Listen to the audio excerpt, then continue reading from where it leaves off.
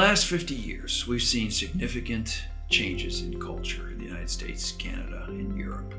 We have seen a culture go from Christendom, where the culture was largely Christian, where the institutions had Christian values, supported Christian values, understood Christian language, to a post-Christendom culture, where, frankly, the language of Christianity is not in currency any longer, where the church has no status or authority in culture, and where there's no orbits that lead people to church, say, on Sundays like it used to be.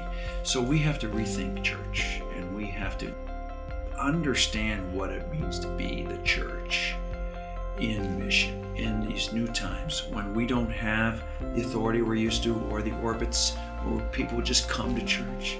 How now do we make church a way of life? That's what we talk about in Northern Seminary. That's what we work at. How to lead a church into the neighborhoods, into the culture, to witness the salvation that God is doing through Jesus Christ.